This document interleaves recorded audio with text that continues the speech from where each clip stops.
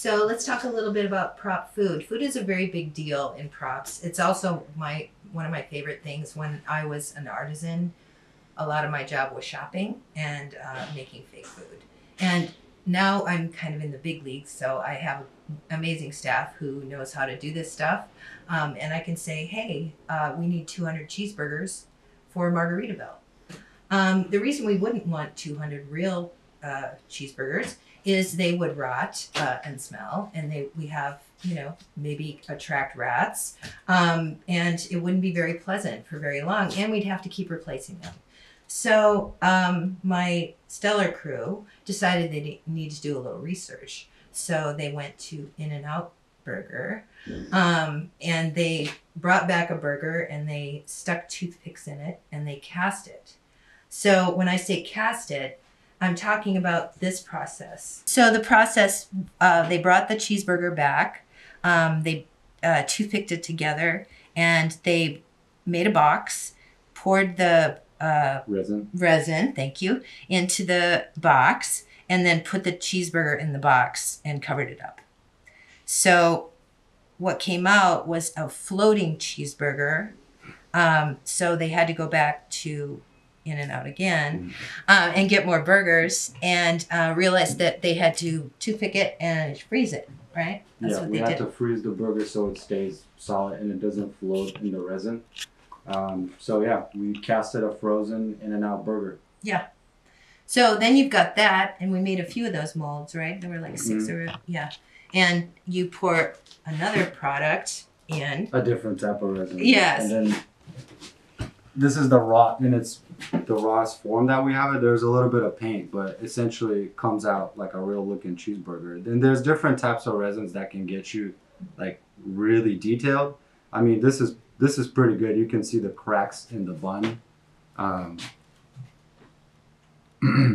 So we would then paint it with acrylic paint until we get to a pretty real looking burger. And how many do we make? Like there were 200 in the stack and throughout the show, and then there were specific lines in the music, the song about it. It's called Cheeseburger in Paradise, and so they talk about mayonnaise, mustard. I can't remember what they talk about, but we indicated that. They also had to pretend like they were eating it. So in the imagine a pyramid, giant pyramid of these burgers stacked up. They would reach in, talk about this one, put a little mustard on it. Then they would take a little bite and, they put this one down, pick this one up. Oh, look, a bite. And then this one's a little more eaten. So that's the way we handled that. Very popular item to talk about. Margaritaville was a fun show to do. We also had, as you can imagine, a lot of margaritas. So this isn't an indication really of how many drinks there were for that show. And people ask me how many drinks there were, and I counted it up at one point, and there was at least 60. At least 60 on the stage or waiting to come on the stage every night. So the amazing prop runner Gabe had to also clean all of these, which is why I have this little alcohol pad here. So he would come in a couple hours before the show and just start cleaning all the glassware. We like to try and keep it specific to each actor, but they couldn't always be trusted. They'd be in a big hurry and just grab a drink and run on stage. There was a lot of mixing of drinks, and for that we used some real liquid. Occasionally, if they had to pour it, we did. But largely, we try and stay away from actual liquid on stage because it's super dangerous. If someone spills it and then a dancer comes running on, they could just keep right on going or get hurt. So this is candle gel that you can get at like the craft store, and you make candles out of it. But we melt it down. So this is when it's clear. This is a little piece of rind, which is, I don't know, it could be, we just cut it off of a fake lemon, I think, and fake ice. And then you can tint it to get different colors, and you can garnish it. And at some point, once it's set in a separate thing, you can whip it up and you can get this little frozen effect.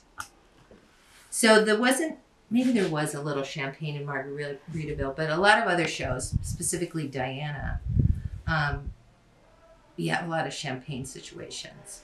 So this one is a little melted. As you can see, it's been in the warehouse for a while. It wouldn't normally look like this. It would look beautiful, but I brought it because it's all ready to go on stage. So a lot of times an actor will have to come in with a tray of glassware. And in order to help and protect them, we put little magnets on the bottom so they have a little more freedom of movement and they're not quite so scared. A little more about food, I guess. One of my favorite things is pastries, obviously. So for the same reasons we didn't want real cheeseburgers, we don't want real sugary things on stage either. So here's an example of a bunch of donuts. Here's a little donut hole, adorable. These are actually, this is cool because this is like foam rubber that's in your couch cushions or in your pillows at home. And we cut it with scissors or on a bandsaw. And when you do this snip, snip, snip thing where you can make it look all nice and roundy and delicious. Little paint. We got a little Design Master paint on here. This is tub and tile sealer from Home Depot. You may have recognized that from if you have a leak around your sink, you would use that. And it's cool because it comes out white, but you can also tint it like this delicious chocolate one. And this used to have sprinkles on it, which were rubber bands cut up, but now they've kind of gotten worn off from use, which is good. This is crushed up cork. We had some of that around from something else. Yeah, so that's our, and here's a couple of tortillas. This is made out of felt. And this is, I don't know what this is, it's kind of crunchy. Let's say you have a cake in a play and you're going to have a little birthday scene. So we've made a chocolate cake here. This is made out of that same foam that we've talked about before, the kind of foam that's in your couch cushions. It's been painted, and it's sculpted and painted. It's also got the tub and tile sealer on it, which has been painted. And then in this particular show, when I built this cake is probably 10 years old, I must say. So they hold up really well, by the way.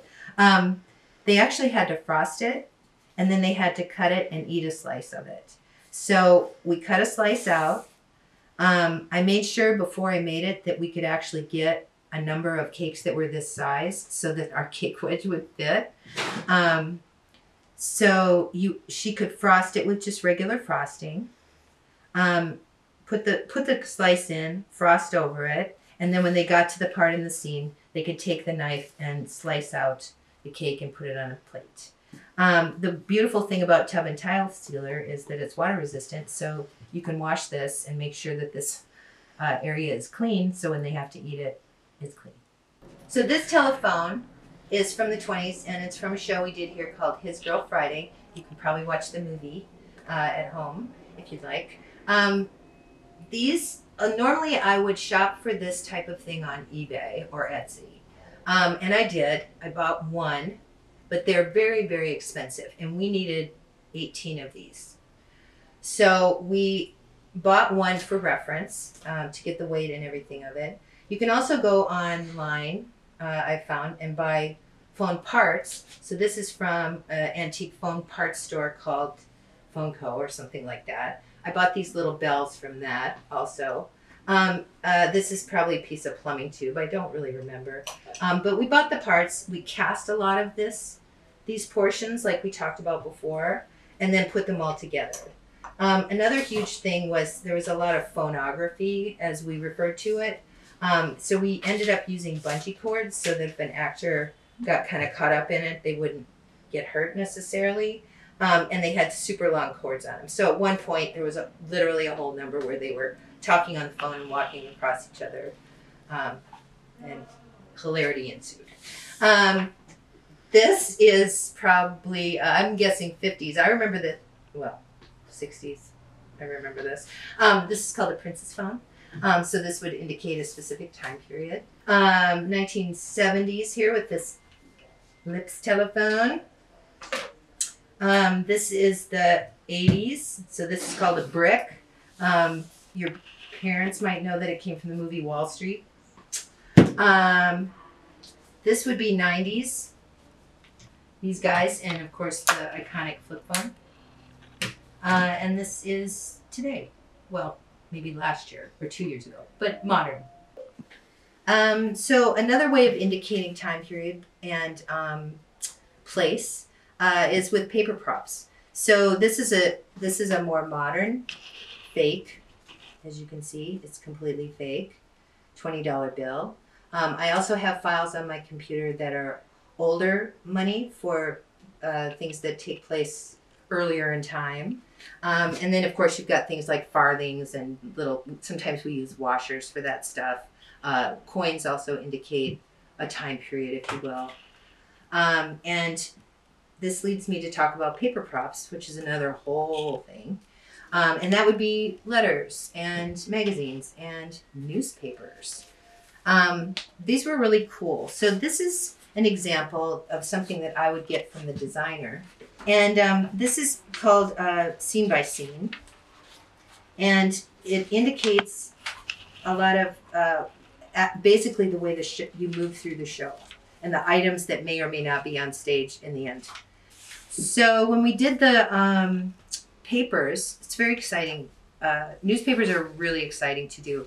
It's become way too expensive. I remember back in the olden days, we used to go down to the San Diego Tribune and have them run papers for us, and they would do it for a very minimal fee, but they don't anymore. So I have found this amazing woman in Chicago, proppaper.com, and I will send her all the pictures I want, the layout I want, the mastheads. This is the masthead that I want, and then she will send me a price, and I will say, yes, do it, and make 100 of them. So when we were doing Diana, it was very specific. Even though you may not have noticed when Charles was reading the paper with his morning tea, he actually would have the actual paper from that day or that week.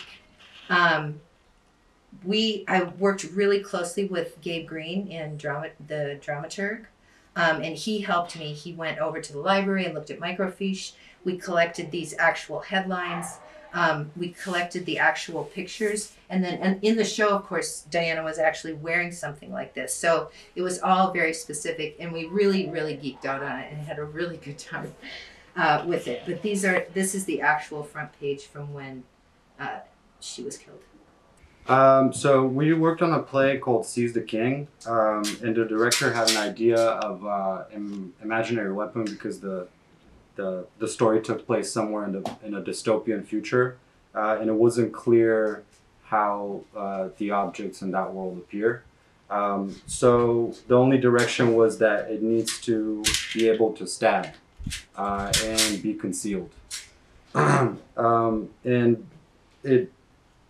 thinking about sort of a futuristic environment, we sort of created this thing. It was cut on CNC, individual plates cut on CNC, and then just kind of randomly put together to loosely form a weapon. Then we showed it. We got our commentary, which is it's too big, it doesn't fit. And then this is the next rendition, which is the same sort of approach. CNC cut pieces, sort of haphazardly put together just to try something. Again, didn't work too big.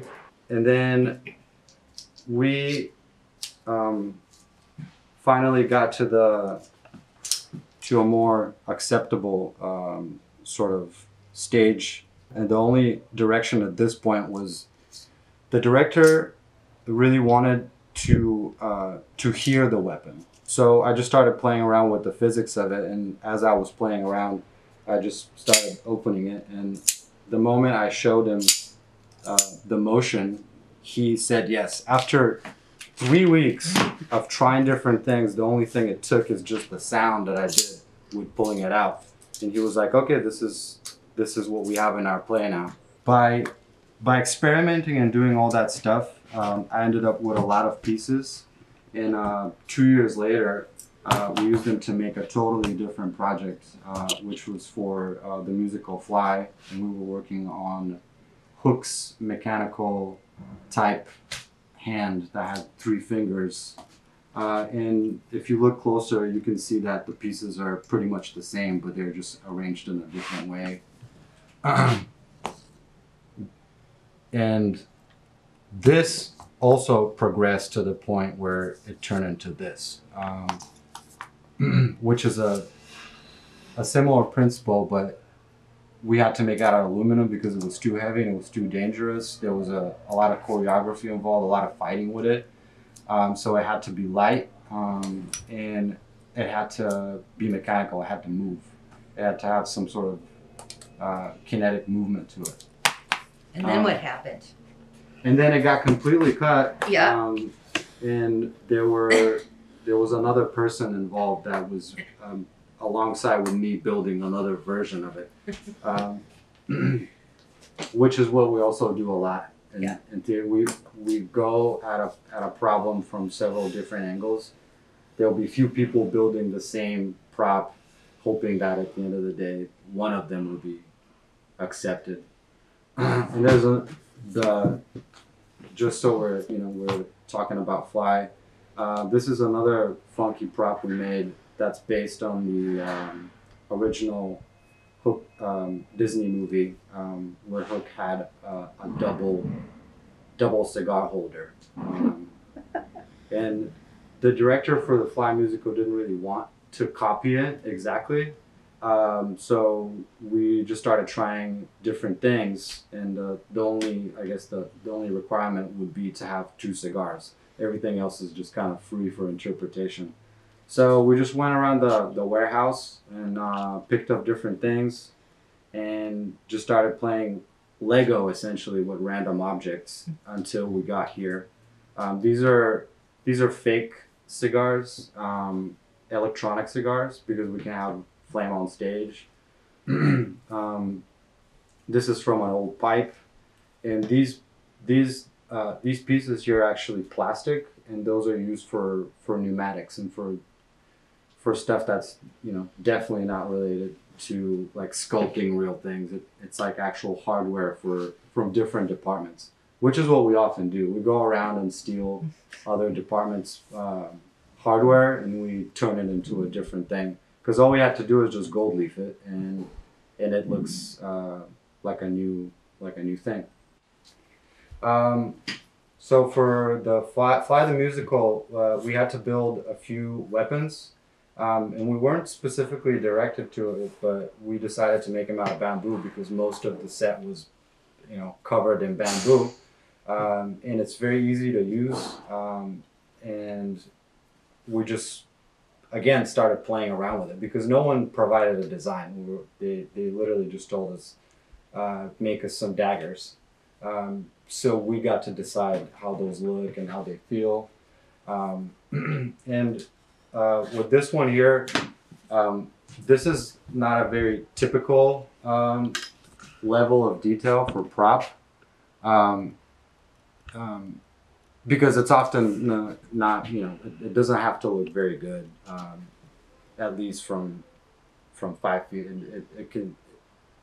It can be pretty awful, actually. You'll be amazed how much you can get away with. But often we make the choice to go over the board with certain props to sort of inspire the actor, and not just directly with the prop, but to show that there's a whole world of manufacturing, and there's a lot of magic behind it. And often when you give an actor a prop that looks like an actual object, they kind of bring something more to the process.